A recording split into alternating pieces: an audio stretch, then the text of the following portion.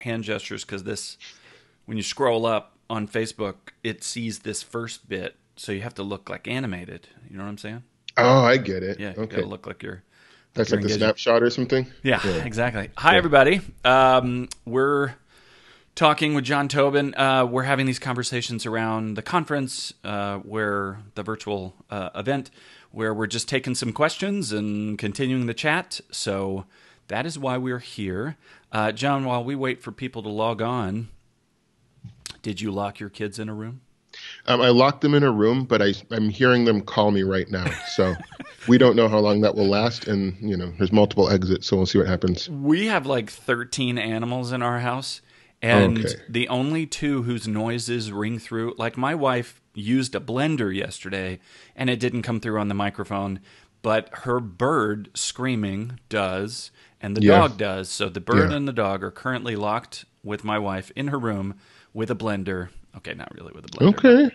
Yeah. that'd be a weird thing. So, hi everybody. So here's what we're gonna do.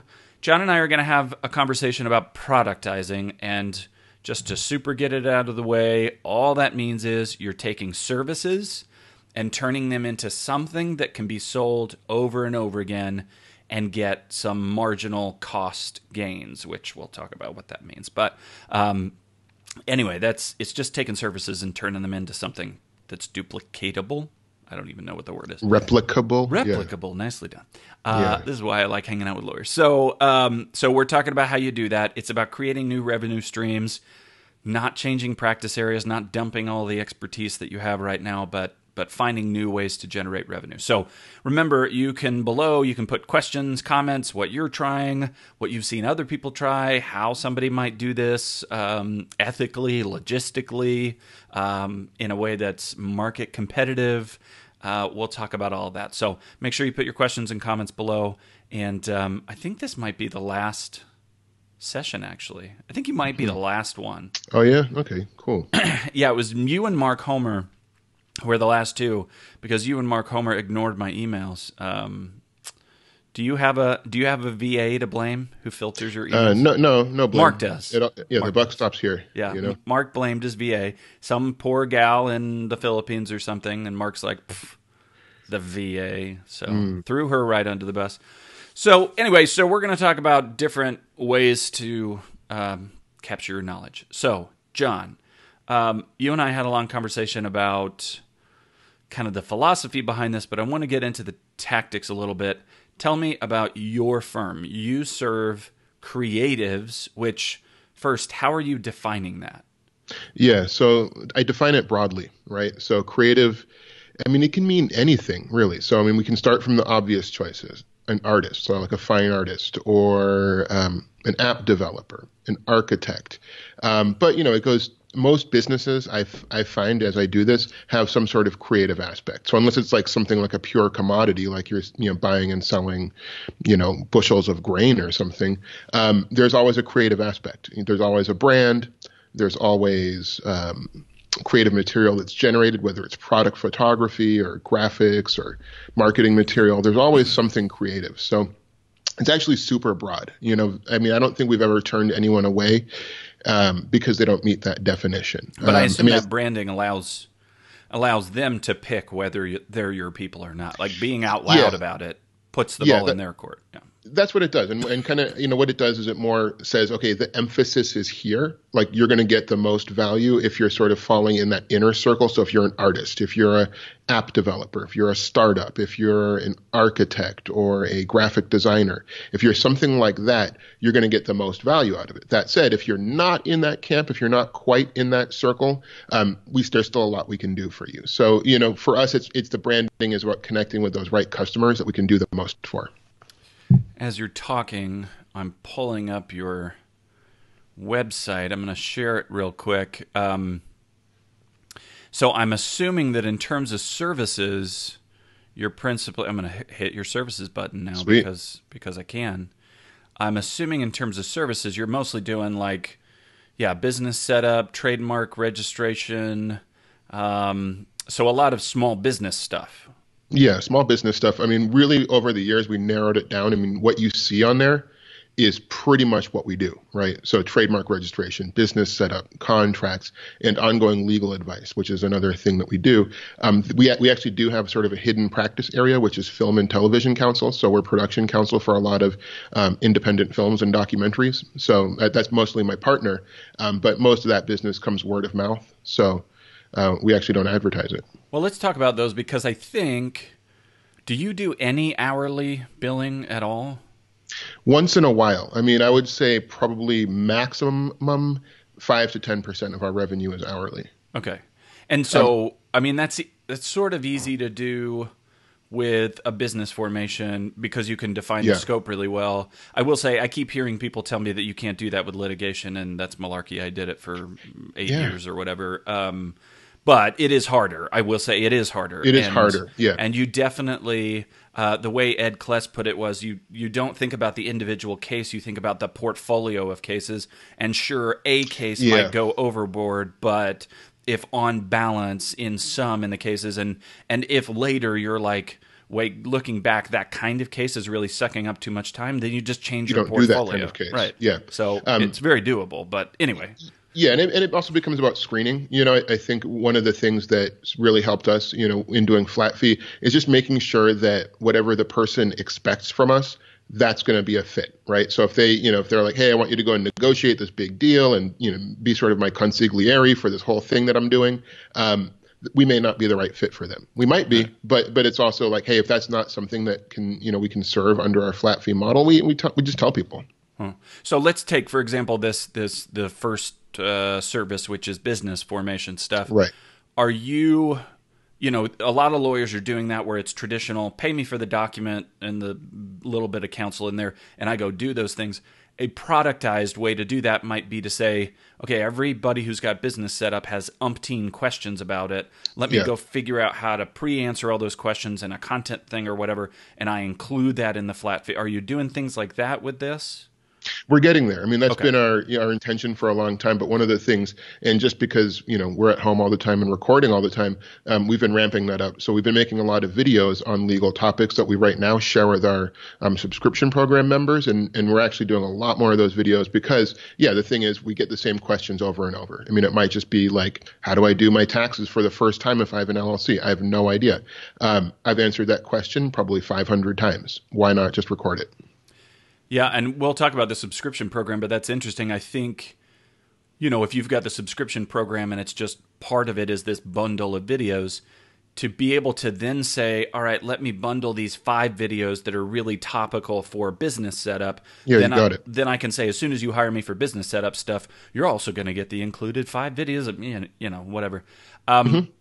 Just in terms of theory, real quick, I want to explain what marginal cost is so that you guys get the principle of why this stuff is worth it. Marginal cost is basically how much does the next thing cost for you to make, right? So if I've got shoes, if I'm Nike and I'm making shoes, there's a bunch of upfront costs. There's, you know, getting LeBron, there's design stuff, there's testing, there's setting up the, you know, facility, there's getting materials, whatever. So it's really costly up front. And a lot of these productized things, there's a lot of work up front. You're recording a bunch of videos and you're designing and you're doing a whole bunch of stuff. Yeah. But after you've made 1 million pairs of shoes, the 1,001st pair of shoes costs you nothing, right? Like you've just got kids in China. Okay, maybe that's not fair. If it's Nike, I'm trying to make a Nike joke. But let's pretend that Nike was paying people appropriately in their factory, and they were slightly more expensive to make than Nike shoes actually are. But by the time you get to the 1,000th pair of shoes, it costs almost nothing to make it. What John and I are talking about is trying to do that in your law firm as well, to make it so, yes, there's work to do up front, as opposed to hourly, which always costs you the same amount. Hourly always costs you an hour, right? No matter where you are in your career, if you're billing hourly, an hour costs you an hour. It's the same. You never profit more off of that. And by the way, even if your hourly rate goes up most of the time, most lawyers are just doing cost of living increases is all that's changing with their hourly rate. But anyway, the point is to try to get to this leverage, to get to this advantage. So what you're doing with the business setup thing is you decide, I'm going to do a flat fee scope thing, and I'm going to keep building value into that thing so that by the time I get my, 1,000th person hiring me for a business setup, it doesn't take a lot of lift, and it's actually more valuable than it was the first time I did it, right? Yeah. Yeah, and it can actually be better. It can be a more consistent experience. It can be a more valuable experience for the person who's receiving it, because we're not doing everything ad hoc. We've sort of preloaded a lot of the decision making. Right. So Jonathan's got a couple questions about specifics, and I'm going to get to those, Jonathan. First, I want to go through some of the services to get down to the point that you're at. Those are good questions. So let's talk about trademark registration. I assume that's roughly similar in the sense that you've got some bundle of here's, the actual service, here's some counsel around the service in a defined scope, and probably going to get to the point where here's a bunch of pre-made content that helps you make decisions around the trademarks. Is that fair? Yeah, that's right. I mean, they all sort of follow this similar template. People are looking for a result, so we're going to give them that. But then we also realized, okay, they need counsel, so they want to just make sure they're making the correct decision. They're not just looking to fill out a form and submit it. They want to be like, hey, I want to get this right. I want to do my business right. And then they also need some education, right? So there's, for us to be effective, there has to be this base level of knowledge. They need to understand what it is they're getting and why they're doing it. Yeah, and I've seen with these productizing services definitions, it's fairly loose, but some people will say if you include 2 hours of legal counsel that takes a human, it's not productizing. And some people say, yes, it is. It's just a bundled, defined scope thing. I don't think John and I, care about how precise you are in this definition. No. But the idea is, instead of, hey, you're coming to me, I have no idea what's going to happen. Ed Kless gave the example of, you don't want to go in with a brain surgeon, and the brain surgeon at the beginning say, anything could happen. Who knows? Right. People are just tired of that. So this is a way to define your scope and your services. And again, eventually you can leverage the fact that you've done this 1,000 times by just capturing your work as you go. So I assume it's the same with contract creation. I want to get to the creator's legal program, and this will answer some of the questions that John has. He asked about, how do you structure your flat fees for providing outside general counsel work? Is that what is that what the subscription product is? Yeah, that's what it is. So it's meant to fill the gaps, right? So as you can see, we have those three main categories, and I would say that, for most businesses we're helping, the things they ask for are going to usually fall into those main categories, or often, it's pretty predictable, pretty sort of consistent, right? But then there are sort of random questions that people have. Hey, I just got this weird letter from my landlord. Can you help me understand what it means? Or thinking of bringing my cousin on and want to give him some equity. How do I do that? So these are things that we haven't set up a flat fee for. So my answer to that question is often, hey, that sounds cool. We actually have a program that can give you that legal support. Why don't you join? And then let's discuss and sort of get you some advice on that. Or ongoing advice even, and come back to us and tell us what's going on so we can almost proactively help you. So help me understand that. Is that a lot of times the general counsel type work is whatever comes into your business, right? So this I would define as an audience focused, you're a solutions engine. People come to you for not expertise per se. I'm assuming that they're not calling you in these general counsel things to say, how do I dispose of nuclear waste in a way that is compliant? You know what I mean? How are you setting the lines for, this is within my solutions engine set of tasks, and this is outside? So again, it's setting expectations. I mean, and even before someone signs up, we sort of tell them, here's the kind of work that we do. So, if it's something that's completely outside of what we do. So a good example would be like music. So like when you get really hardcore into music industry contracts, I don't want to help with that because, good music lawyers, that's all they do. They don't do anything else. They just do music industry contracts. So I'll tell people who sign up, hey, I can get you sort of oriented in the right direction, and I can give you a referral. So I sort of act as a primary care physician. So again, I might say, hey, looks like you have a heart problem. I can see that. I can see there's something wrong with the way your heart is beating. I'm not a heart surgeon. I'm not a cardiologist, but I'm going to refer you to one, and I suggest that you talk to them now. Which is what in-house counsel does anyway. Exactly. In-house counsel doesn't handle everything. They just get up to a point, and part of that expertise is saying, I don't know, right? Like Yeah. getting to the point that you say it's time to go to somebody else. Nina Zhang, and I wanted to ask you about this. Nina Zhang asked, how did you come up with $95 a month as the price? Is that the price of this product, or is that a different product? $95 a month is the price for our subscription program. So we just decided semi-arbitrarily that it was going to be $95. That was sort of a... And sorry, when you say subscription, so there's general counsel work, right, which I think a lot of that market that I've seen, depending on how you bundle it, is sort of a target at $500 a month or whatever. Yeah. But this, it sounds like, I'm assuming at $95 a month, you're mostly relying on the content to provide most of the answers. But also phone calls. I mean, so what I would probably do in this conversation is almost remove the concept of general counsel, because it doesn't mean anything to the people I work with, right? They don't know what a general counsel is. They don't care too much. But what they do care about is, hey, for $95 a month, if I have a legal question, I can call a lawyer. If I get a contract sent to me by someone I'm going to work with, I can send it to a lawyer and have them give me notes on it. So that's what they're getting for the $95 a month. So we basically said, yeah, we did see that, we could do general counsel for like $2,000 a month, $3,000 a month. That's easy. That's called a retainer, and lawyers have been doing it for years, right? But we're like, how can we productize and systematize enough so that we can offer enough legal advice, enough legal support to really small businesses for $95 a month where they can afford it? The point is any business should be able to afford that. So not a retainer relationship where people can call you whenever they want to. No, and part of it is also structuring the way that relationship will work. So, I've had a few people who have had to explain, no, it does not mean you can text me on the weekend, right? What unlimited phone calls means is you have access to my calendar. You can schedule literally unlimited phone calls, right? But it's during the time when I'm working and when I'm available and not doing something else, right? And we obviously make a lot of time available during the week. So it's myself, my partner, any of the other lawyers we work with, we're available, right? So, but we have to structure, we have to sort of set those boundaries, set those limits, because if we didn't, that would be completely untenable. And that's the productization. I think that's where it kind of comes in with this is in, this is out. Yeah, and Erin Levine, who her ears must have been itching because we're totally going to talk about you in a minute. Is she here? She is. She just said Sweet. It's a low enough amount that they won't feel bad if they don't use it for a month or two. Right. Which is an interesting thing because, again, thinking about the portfolio, going back to Ed Kless's point about you want to think about the portfolio, not the individual client, and in terms of expenses and income or whatever.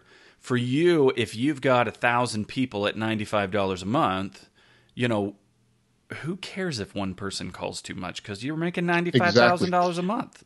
And what's kind of cool is it varies. So like, if someone, I really like being able to, if someone has really high needs one month, they're going through something, right? I've had conversations where they're like, I feel like I'm calling you too much. I'm so sorry. I'm like, hey, don't worry about it. We got you. Because then what happens is we have a really good relationship with them.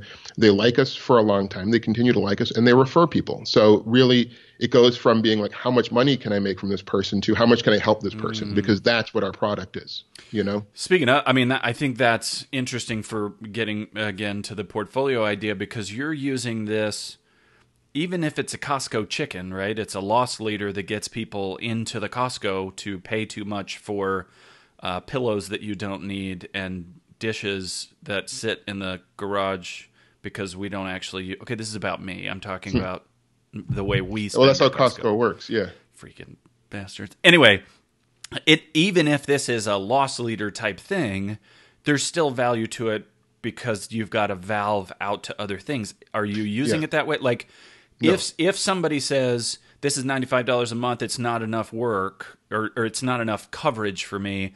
I want to do more of like a retainer type. I want to call you more. I want to do more work. Do you have that exit valve for people to move them up? So generally, our subscription program isn't a loss leader. I mean, it's a profit center, right? So we're not sort of looking to sell them anything else. And that's kind of part of the design is we want it to be self-sufficient. In fact, from the day one, it's been like, what if we cut away everything else we did and just had a subscription? How would that look? And the answer is just fine, no problem, right? So what that kind of does is it keeps us from having to sell things. And then, if somebody really needs something, we can say, hey, we suggest that you go and you register a trademark. Now you can do it right now, or you can wait 6 months. We don't really care, but we're going to give you the advice that you need to make that decision, but like for us, it's not like, we got to get people to buy other things in order to make our money back, It's standalone. There is no loss leader part of it. Yeah, and Aaron just restated, it goes from how much money can I get from this person to how much can I help them. That's what it has to be. Yeah, because if you're looking at each individual person as how much money can I get, it's not going to work. And it seems kind of weird. I mean, it seems like counterintuitive. Well, you're running a business. Don't you want to earn money? Yeah, I do. But I want to do it in a way that people are happy to continue paying. But right? for Because this specific kind, though, for it to when you're talking about portfolio risk, right, and spreading that risk across a portfolio, so somebody takes too many hours, it's okay because I've got 100 other people who are paying who aren't taking too much time.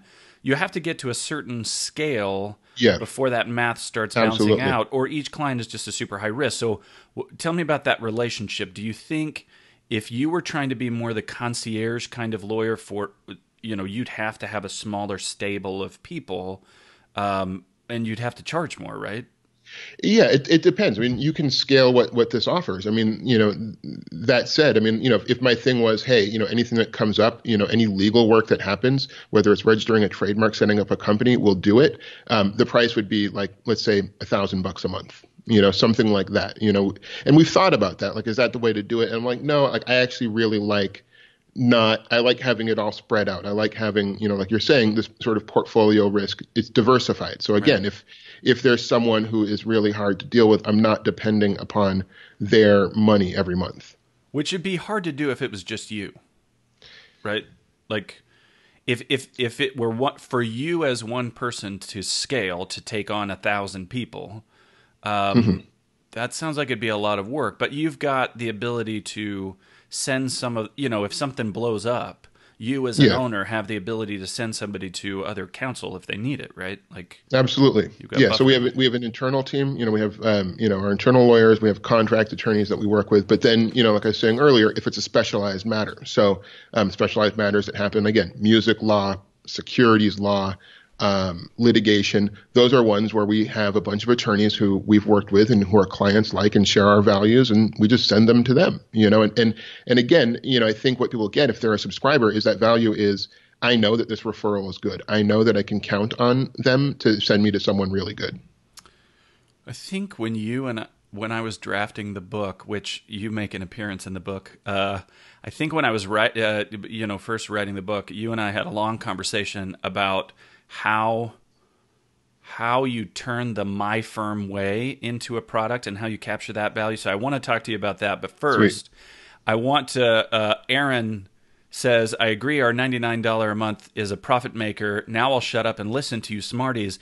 And then not 20 seconds later, she put another message. I love you, Aaron. She said, sorry, I can't stop. Michael, I agree. For concierge service, need a new keep model. It coming.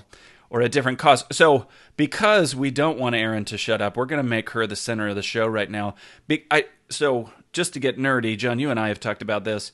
At the book, I go into this difference between a scaling entrepreneurial kind of business and the sort of ways that how you productize is part of that question. Yeah. And is can be driven by that. Do you define yourself that way versus do you define yourself as an expert where you're the show, not your system. You are the show. You're the smarty.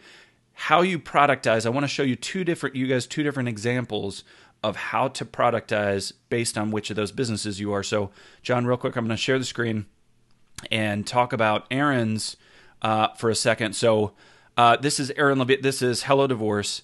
And hers is an interesting, she's got these different price tiers. And largely, and Aaron, correct me if I'm wrong, but I think most of what changes the different tiers is how much human involvement there is, right? Like how hard it is to sort of scale the thing. And what's interesting about this is Aaron is, in building this, lower and lower touch for her, right? Like in terms of legal counsel. She's not doing a lot of, hey, let me talk to you about did dad bring the blanket back last night, right? She's pulling herself out of that. Aaron says, just as long as I don't have to get on camera, I just got out of the shower. I think the secret, Aaron, in the apocalypse is to never shower. I'm not saying that personally, but I heard.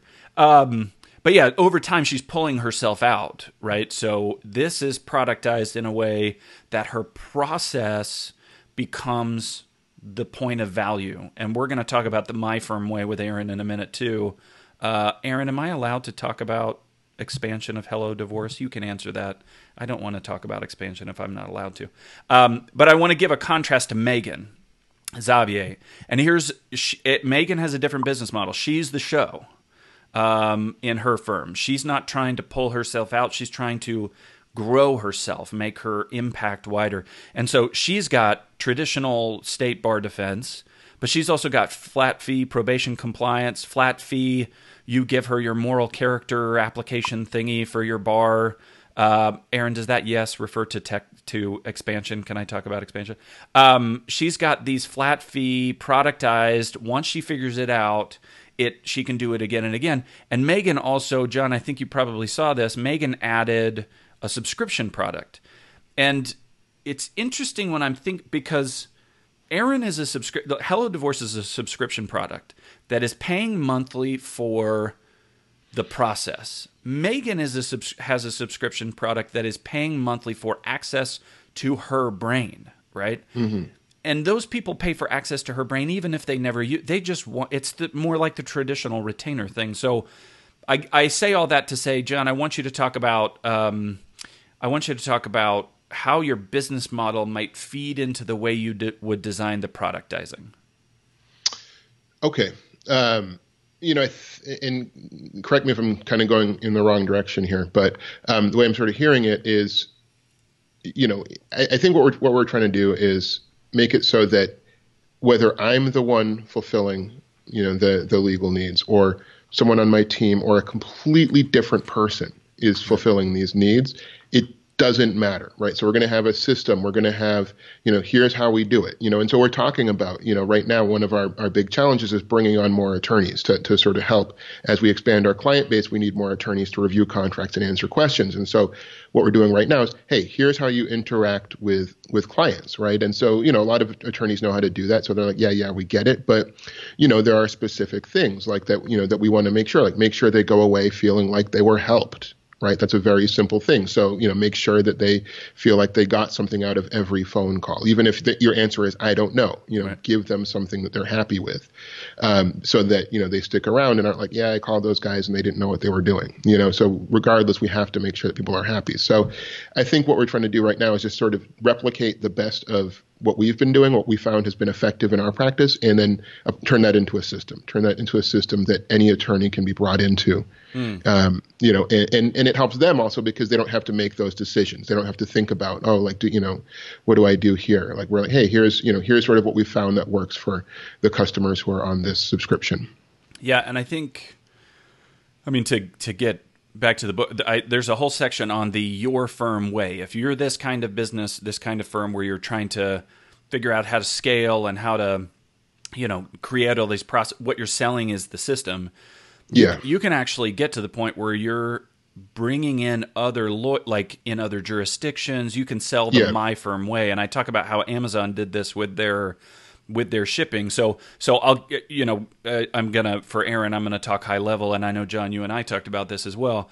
In terms of building your firm on assets, Aaron now has the ability, now that she's created a whole ton of assets and all these processes, she has the ability to go into a completely different jurisdiction and say, hey, you lawyer in Maine, I don't know why that would be Aaron's first choice from California to Maine, but hey, you lawyer in Maine, we want to do Hello Divorce here in Maine. We need somebody here. Can we use you to duplicate the My Firm way, the Hello Divorce way? Now you've got a thing of value. And for you, counsel for creators, whether you want to expand that into other jurisdictions or in the future you just want to sell your firm. Like, I don't think Megan is ever going to try to sell her firm. That wouldn't make a lot of sense for Megan's design because she's the brain. And as long as she keeps providing brain, people will keep paying her. But for you, you'll have the ability to pull yourself out of this, right? Yeah, that's the idea. It's kind of going from, from myself, the journey has been from being a lawyer, which obviously I am and have been for a while now, to being a business owner, right? So it's like taking me out of the equation, right? And so even from day one, I didn't call it Tobin Law for a reason, right? Because with Tobin Law, people want to talk with me, right? And while I'm happy to talk with them, I also want it to be like they're happy to talk with someone else on my team, right? So that, if I hire someone else, because I think they're really good and they share my approach, I want someone to call and not be disappointed that they're not talking with me. I want them to be happy that they're talking with someone I hired because I think they can do the job. So let's think about specific products. Aaron added quality control is a huge issue. Yeah. I think, again, I don't want to make John just have to rehash the book, but I talk about for this kind of business, for John and Aaron's kind of business, which is very service oriented. It's about an audience. His firm is called Counsel for Creators. Like it's for a kind of person and dealing with multiple problems in that kind of person. For those people, quality control is huge. The 4 competencies are design, source, build, and deliver. And build has to do with making sure that every time you're getting that consistent experience, right? And people who do this work hate to be compared to McDonald's because every lawyer thinks they're a special snowflake. But really, you're trying to do it so that sort of anybody you plug into this can do it as well as you can duplicate you. Or better. Yeah, exactly. I want them to do better than I can. Yeah. That's impossible, Jon Tobin. Believe me, it's possible. So yeah, and Chelsea Williams makes the point. I love the business blueprint with a genuine concern for the client. I think once you figure out that business blueprint, that my firm way, it's really cool because now you can, as I always say, it's easier to manage paper than people.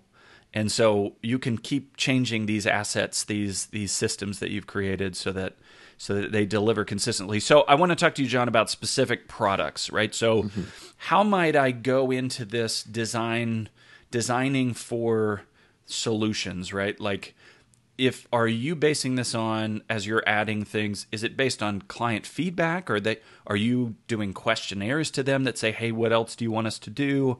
Are you just sort of tracking, these are the kinds of questions we're getting over and over again? How are you deciding what should be the basis of this solution? What am I trying to solve? Yeah. So, I think with any business that you want to grow, feedback is like the critical part, right? So it's just this feedback loop where you iterate. So you don't start with, here's my master plan and I'm going to execute that master plan. You start with, here's a small thing I'm going to try, right? And I'm going to see how people like it.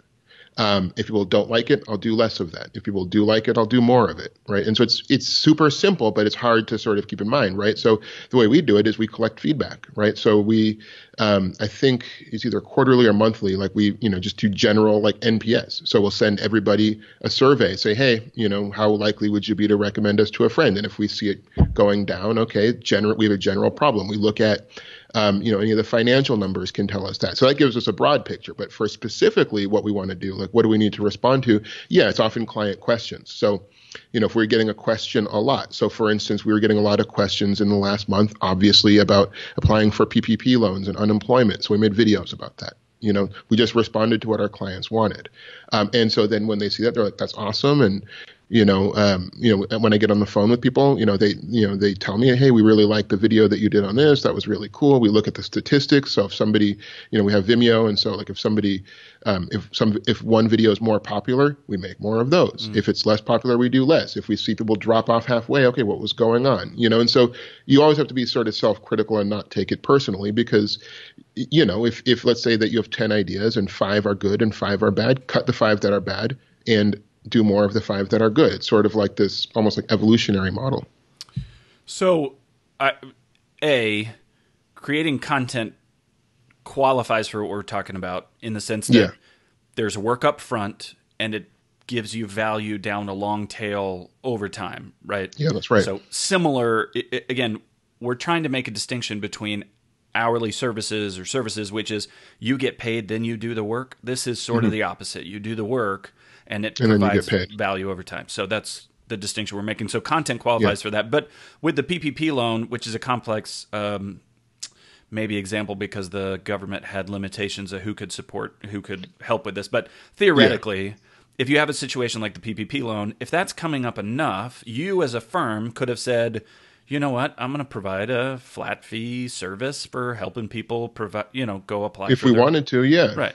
So how do you Yeah. think through that? How do you decide what should be included in this? What can we not do? What's outside of our firm's, what we're trying to do? How do you decide what to make it look like?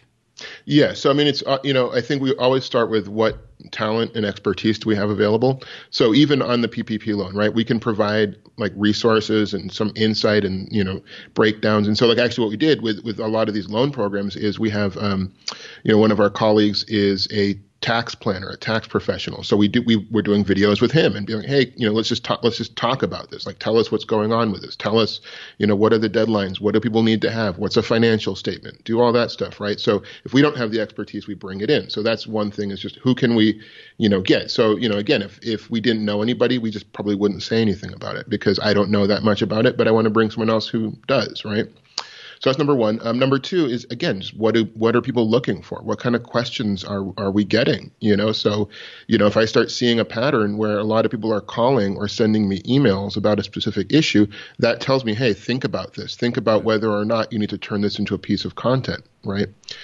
So everything that we've created is based on getting repeat questions. So trademark is easy. I can tell you the top 20 trademark questions we get. I can make 5-minute videos to answer each one. I give this example all the time, and I'm sorry, guys, for repeating myself, but Jess Birkin is an interesting example of what you just described, because she asked herself, what are our internal capacities? And, hey, I don't do this thing. She kept getting asked about, she serves nonprofits in Minnesota. She's got a pretty defined vertical. And they kept asking about employee handbooks. And right. So she had to make this decision, like, either I say, no, I'm not going to do employee handbooks, or I, Jess Birkin, I'm going to go learn how to do employee handbooks. And she's like, screw that, I don't want to do that. So we found another solution, which was we went on Law Clerk. She created a team to say, that's awesome. Here's how you do this process. Here's a form to use for intake. Here's the questions you need to ask. And then here's how you turn it into a... Well, then, instead of her doing that, what she does now is she just goes back and hires that team. So now, in terms of her service offerings, she has a productized, defined... That's awesome. The team is a strategic asset. That group of people is a strategic asset that she has right now, because she can turn around every time somebody asks about this. She can be like, yeah, we do that. Yeah. And then just go pay somebody else. So I guess my point is, even if you don't have in-house the capacity... that does not mean this is not a product you can't design and serve with. Yeah. On the flip side, you don't have to say yes to everything. If you hate the thing people are asking you to do, or you can't figure out how to make a profit at it, just because your audience asks you to do it doesn't mean you have to do it.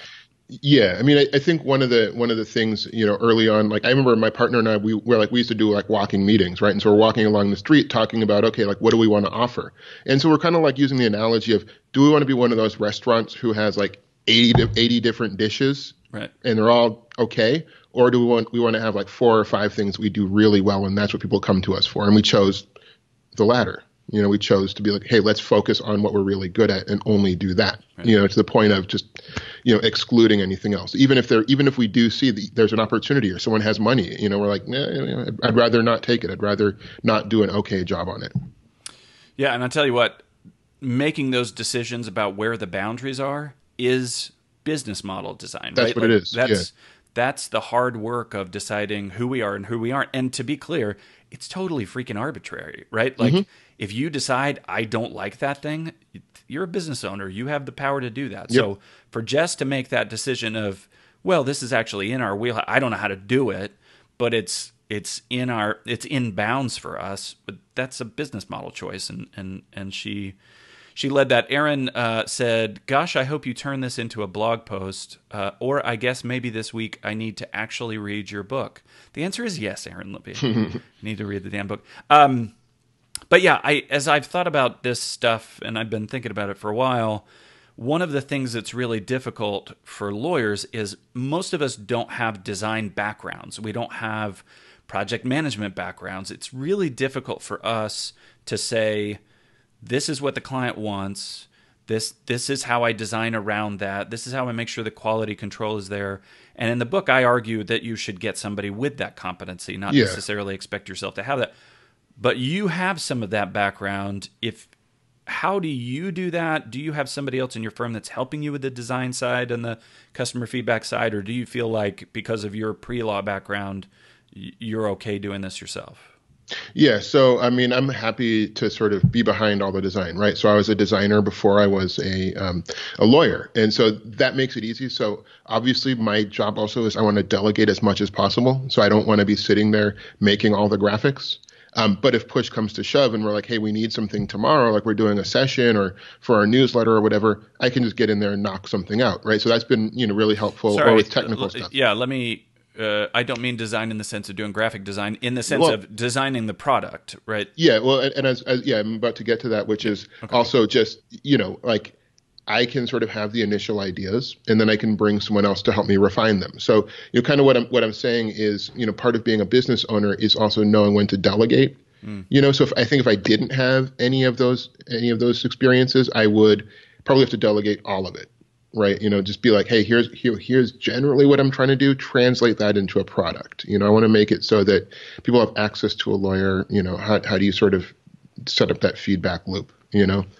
Yeah, it's sort of all the rage right now to talk about design thinking in law. I mean, in everything, it's become like this Yeah. sort of overdone Dilbert cartoon thing. But and it's great. I mean, I wouldn't knock design thinking, but I will say it's a competency and it's a learned thing, and Yeah. you got to make the decision of Do you want to learn it? somebody's got to do it well, and either it's Yeah. going to be you or you're going to get somebody else, but And, somebody's got to do it well. And what's cool is you can actually learn the basics really quickly. So my partner, one of the reasons we get along so well, and I think we've been so good as a team, is he went to General Assembly and took a course in product management. So there it is. And so a lot of that comes in. And again, it's not like he went to like a 4-year university or has a PhD in any of this. It's just we know enough where then we can also see the limitations of our knowledge. We're not going to try to do that because we really don't know how to do that. So like things like analytics, I know what it does. I know how it works. I'm not going to do it. I'm not a math person. I don't have that ability to actually get in there and sort of figure all this stuff out.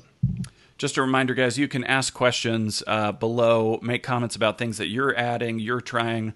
Jon, we talk about this in our session. I think part of what prompted me to really want to talk to you about this is a lot of people are making the decision to change practice areas right now. So, for example, you've got a lot of DUI lawyers that are like, well, crap, right? Like, that's not working out right now. I should shift to bankruptcy.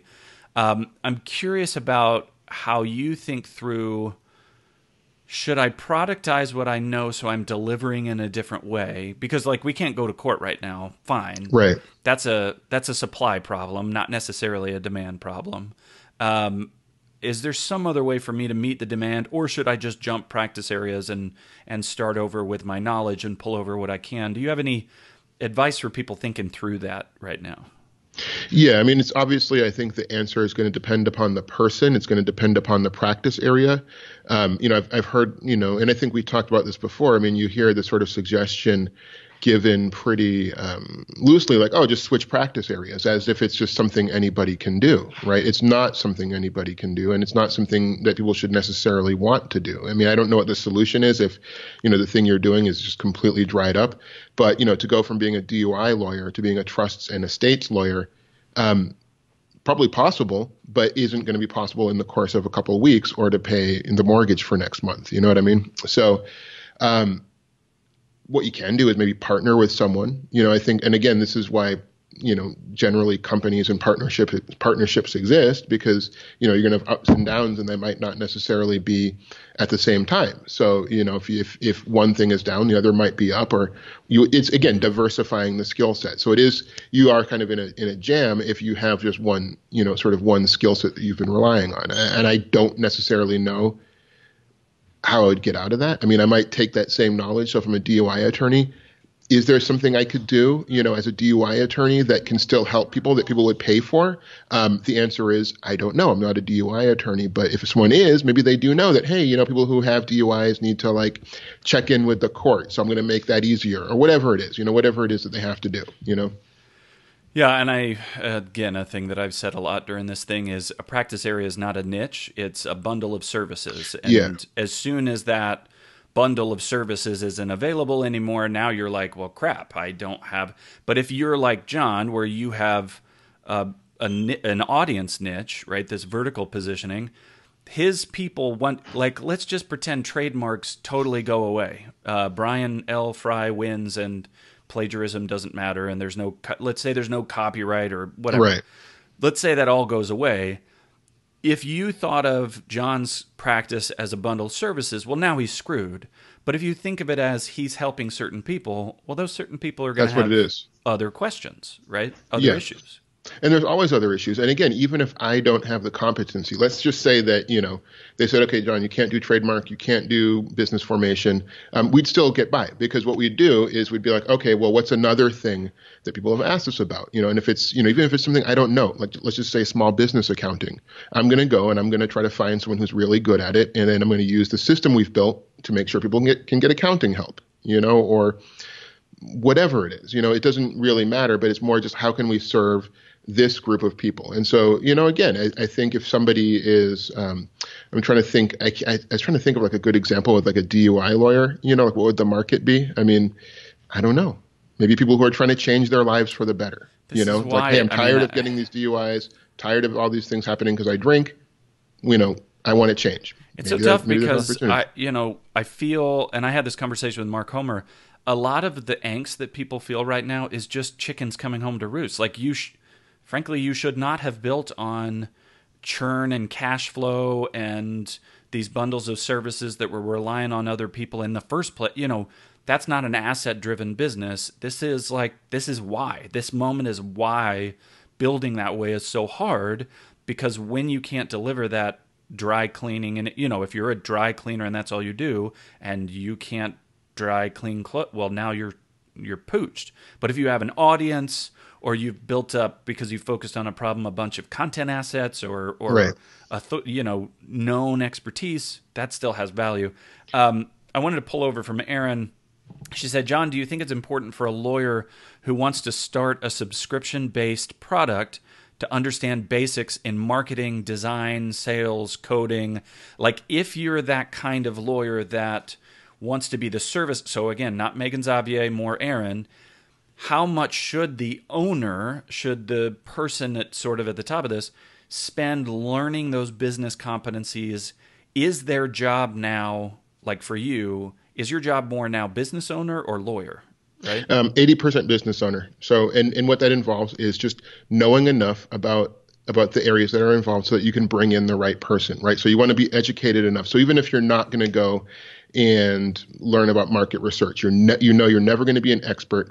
You do want to know, like, how do I evaluate the person who I'm going to bring in? How do I know if someone's giving me a load of hot air, and they're just saying a bunch of buzzwords off the internet, or is this the real deal? Is this the person I can rely on to get this done? And so, like a good place you might see this is in a lot of digital marketing or SEO. Everybody has these, solutions and products and this and that. And so it's really hard to cut through. The way you cut through is learning enough yourself. So just go on, Amazon or wherever, grab 3 books on SEO and learn, like know enough so that you're not going to be taken advantage of by somebody, and so you don't and again, if you like something, if there's something that's essential to like what you do and you like it and it's really driving, a lot of your growth, obviously you can go like really deep into it. Yeah. We were talking about this with, actually, it was Conrad Sam wrote an article that a lot of these marketing companies are giving you, how competitive you are on searches based on branded searches. So, like, is your name coming up when somebody looks for your name? And he was pointing out that a lot of these marketing companies are using that to say, hey, we're so good at search, you come up when you search your name, and if you don't have the basic competency to know what the heck a branded search is, right. You've got an issue. I want to go back to the beginning to one of Jonathan's questions that's related to this. He said, when you first started your subscription program, what was your marketing approach? How were you getting people? Were you taking existing clients and saying, hey, we got this cool new thing? Did you have a whole different marketing approach for this? How did you get started with it? Yeah, it was largely word of mouth. I mean, it was largely clients I already had. And actually the subscription itself came as a response to client questions, right? And so, I always sort of tell the story of one of the things that sort of drove us to do it is people would come to us 6 months after a problem happened. And at that time, we were like billing hourly or whatever, just doing the standard kind of thing. People would come to us like 6 months later and be like, okay, so now I have this crazy problem that's blown up. And I'm like, you do realize that like with like a 10-minute conversation 6 months ago, this never would have happened. You would have had a good strategy. So that happened a number of times where I'm like, wait, we should make it easy. And like the obviously the thing that people didn't like is I don't know how much it's going to cost. I don't know, like I'm going to call you. It's going to be $200. It's going to be $800. I don't really know. And I'm like, yeah, I get that. I wouldn't want to buy that either, And so we're like, how can we make this predictable? How can we make this, something where people can get it? So yeah, we told all our clients, we have a mailing list and we say, hey, we're doing this thing. If you guys want to try it, get on there. And that's what happened.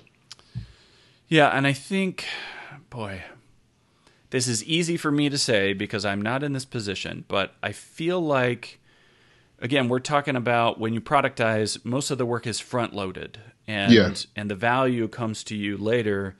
We as lawyers don't tend to do that because we come out and we start charging $200 an hour or whatever from day one. Yeah, and it seems like a lot of money. Yeah, and so now we're like, I'm going to spend 10 hours on this thing.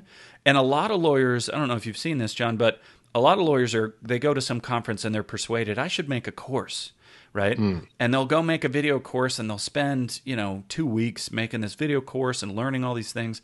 And then they put it out to crickets because nobody's looking for you right now. So that makes people feel like this sort of productized approach is a bad idea. How might you advise somebody who feels like it's not worth doing this work up front?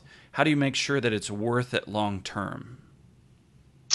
Yeah, I mean, I think kind of going back to what you said a little bit ago, it's about changing your mindset from being lawyer to business owner. It's almost two separate jobs.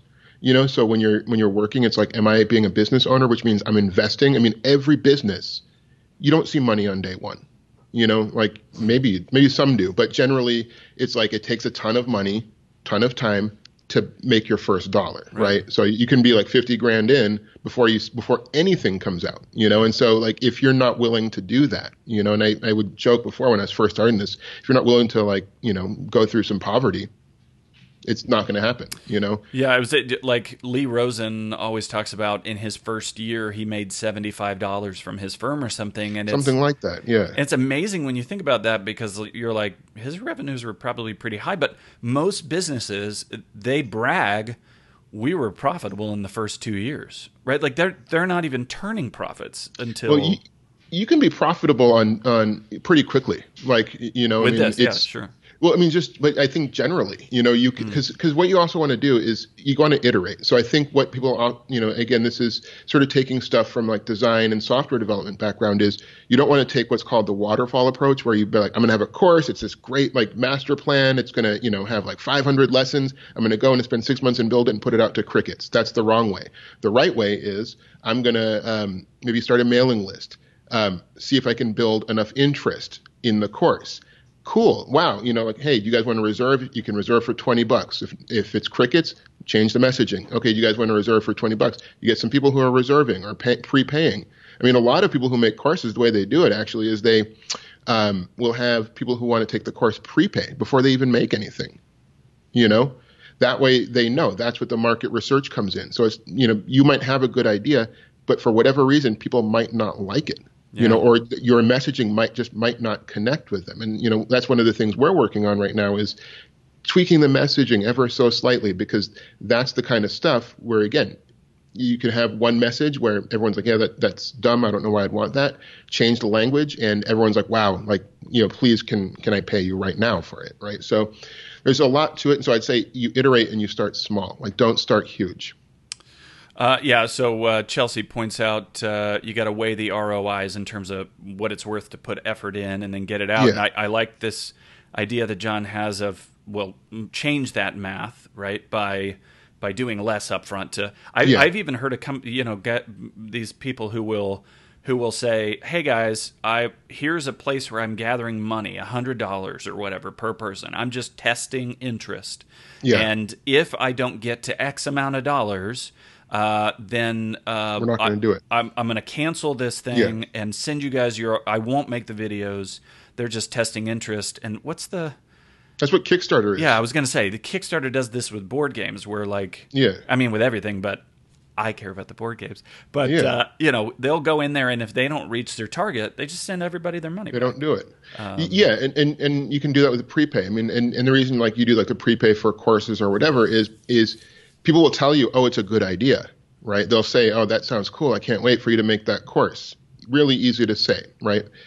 Very different story to put in your credit card number. So you want that sort of feedback. True. And finally, to wrap up, Aaron points out, I hate to make Mike's head any bigger, but this is the most valuable chat I've heard in months. Well done, guys. Aaron, don't you worry. My kid's making brownies every night during the apocalypse is what's going to make my head bigger. So you don't even have to worry about that. It's already there. Yeah, I don't fit into any of the clothes I'd fit into 3 weeks ago. Okay, guys, what I want you to do is remember that anytime you watch this in the future, you can still add comments and questions below. We can continue this conversation.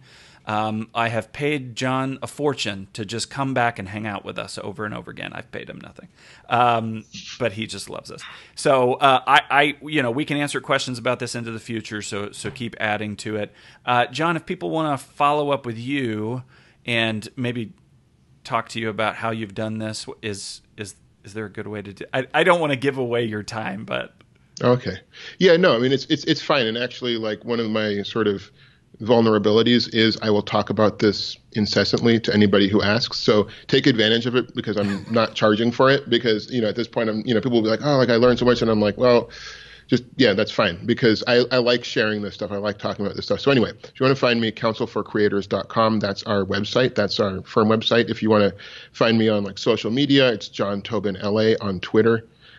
So those are like the two like good ways. And so, yeah, honestly, like if people contact me, I'm happy to, schedule a time to talk about any of this stuff just because I like seeing people do it and I want to help. So there we are. I appreciate that. And I think, if I'm not mistaken, this is the last of all of the follow-ups to the conference. So that's the conference, guys. What I hope you will do is go back. I know a lot of you have watched this Facebook Live and then are going back and watching the YouTube videos. I hope that you will do that. You'll go watch all that was created. And if you have not registered yet to see those videos, just go to lawyerforward.com/virtual. You can still do it. And sort of for me, I think the next step might be to get the book and the Lawyer Forward and just to read through it and start mapping out what your business is going to look like. Do you want to focus on expertise or do you want to focus on accessibility and building around an audience? How do you connect people? How do you, make sure that you build around the different resources? So a lot of the work that Jon's done and a lot of our other guests have done. So thank you to all of the guests and specifically to you, Jon. I appreciate your time on a Saturday. Now go play with your kids, man. Go play. Yeah, will do. I'm on my way. I appreciate you, man. Have a great day. Yeah. Thank you for having me. Thanks, guys. Appreciate it.